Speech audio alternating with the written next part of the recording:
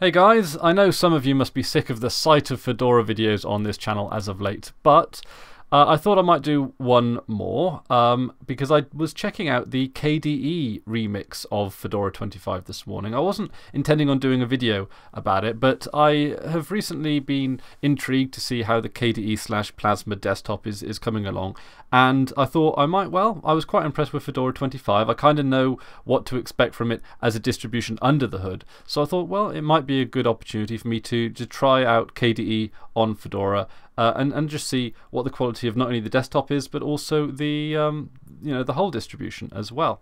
So this isn't going to be necessarily a traditional first impressions review like we're used to on this channel. This is just going to be me rambling about the KDE respin of Fedora 25. If you want a bit more of a traditional this channel kind of review of Fedora 25, then the GNOME video, the first video I did on the Fedora 25 distribution, is going to be that. This is just going to be a bit of a casual chit chat, just showing you guys what I've been up to today, really, and what the KDE respin of Fedora 25 looks like.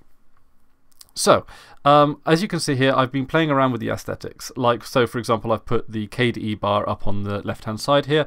The reason I did that is, I try out different desktop paradigms. I try them out for a few reasons. One is just to keep me from forming habits too deeply. So what I mean is I might move a taskbar around every couple of months, just so I'm used to looking somewhere different for my window buttons, my task bar and my start button and all that kind of stuff, so that I don't become too institutionalized, or my habits don't become too strong that I kind of get irked whenever I don't see a taskbar at the bottom of the screen, or or it has to be on the left or on the side. And a lot of people I know use computers in different ways, so I try and use computers in different ways and try and mix things up quite a lot as well, so that I can kind of get a better grip of what other people are looking for from their computers. So I thought, what would it look like if we had a vertical bar on the KDE desktop? And I've got to say, it suits quite nicely, doesn't it? It's if you've got like a wider display, I know I'm on the 4:3 aspect ratio because I'm in a virtual machine today, but if this was a wider desktop, maybe even one of those ultra wide screens that look really quite nice, you've got plenty of horizontal screen real estate that you could use up, and it might just make a lot more sense. It even adjusts the start panel here. Now, what I have done as well, I've made a few adjustments because it's really just been me playing around. As you can see, I have employed the breezy dark theme. So if I bring up the file manager, and if you right click on them, you should be able to show a launcher when not running. So that allows you to have a sort of a Mac-esque sort of Windowsy kind of panel feel here. It feels very professional, very polished, like what you would expect from a Windows 10 or Mac style desktop. So this is the breezy dark theme. This is I believe Breeze is the default theme for icons and for the taskbar, the buttons, and the mouse icon as well. And I think that is, Breeze to KDE 5 is like what Adwaita is to GTK3. It's like the default looking app style, and it looks real nice. And I do like Dolphin as a file manager. I mean, doesn't that just look? It's got all the customizability. You can even there is a view mode, and you can basically put the file preferences view buttons at the top like you would do on a traditional, but for some reason I cannot find that today. Maybe it's in the preferences or what have you. But yeah, I mean, doesn't this look beautiful? Doesn't this look nice? And also, because I'm running it in a virtual machine and I'm not really dedicating too many system resources to it, I'm recording as well, and I've got stuff on in the background. I've turned off compositing and I've turned off all the fancy effects, so everything is like instant. So this is as close to XFCE as I can really expect, right? So these windows look quite nice. They don't bleed into each other in the same way that they did for the Cinnamon desktop, although there is a nice little sort of bordering around here. And also you can adjust the border. In fact, to be honest, if you look at anything, right, and you're asking yourself, I wonder if I can customize that, this is the KDE Plasma Desktop. You can customize anything. So anyway, enough onto the little faff, right? So if I close the file manager, you'll see that the file manager icon there is now sort of snuggled up in the taskbar. So this is the terminal. This is a nice looking terminal as well. This was me installing the Steam client. I just wanted to make sure that you could, and you can. So you've got that there. And you can log into an existing account, which I will not do, because if you log into, I think you can log into 1 or 2 Steam accounts at the same time, and then it starts logging you out of your old sessions. I also installed Chromium to see if that was easy enough, and it was. I did that on the GNOME version as well. I also installed RPM Fusion, and the RPM Fusion, so I used that package there and that package there, and they installed perfectly, smoothly.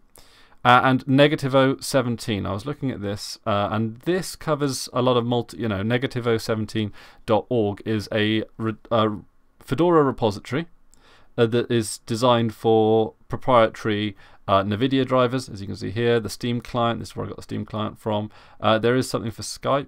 I don't know. Purple Skype, okay.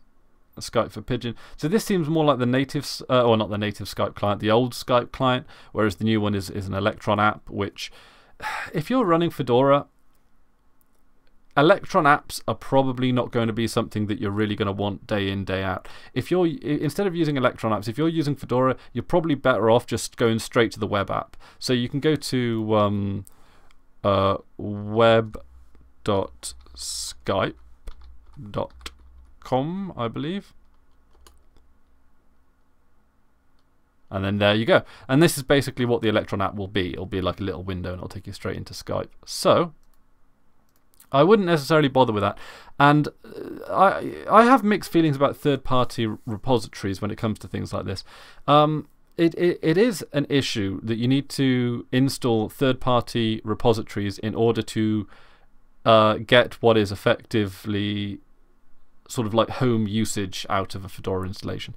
But Fedora is a big, serious, proper company, and they need to be 100% legal. And they do have this like allegiance to free and open source software, which is really quite strong. And they don't compromise that in their core repositories, in any of the repositories that come with Fedora as standard, which is why you need the third-party repositories to gain that kind of functionality. So I respect the decision that they made, but it is also, and there are people that work on Fedora that work on RPM Fusion, so so it's not like RPM Fusion is really unofficial. It's just, I believe, unofficial, but you know, it's almost as good as, like, it is the go-to place for things like the Chromium web browser, and I've heard a lot of people talk about -017.org. This also seems like another go-to place for NVIDIA drivers specifically. So, and this is of course just the Fedora website. The Fedora, of course, they are looking at the potential possibility of a long-term support release, which I'm very excited about. That would definitely make Fedora usable in a lot more situations in my day-to-day life if they decide to go with the long-term support release.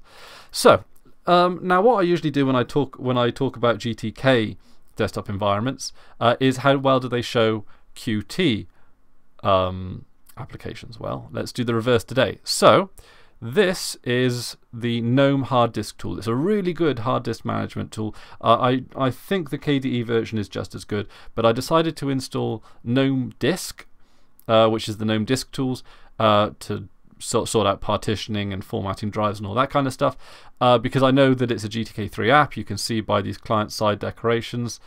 And what you can do is you can customize with system settings. You can customize how GTK3 apps look. Application style, of course, here. So whereas I've got the Breeze style here, and this is the Breeze Dark style. I've got the Adwaita Dark and the Adwaita Dark for GTK2 and GTK3 themes. with the Oxygen Sans 10. It's a lovely font. I absolutely love it. So I've got two dark themes basically, because you could probably find a way to install like other themes like Vertex and Arc, which are two themes that are really quite nice as well.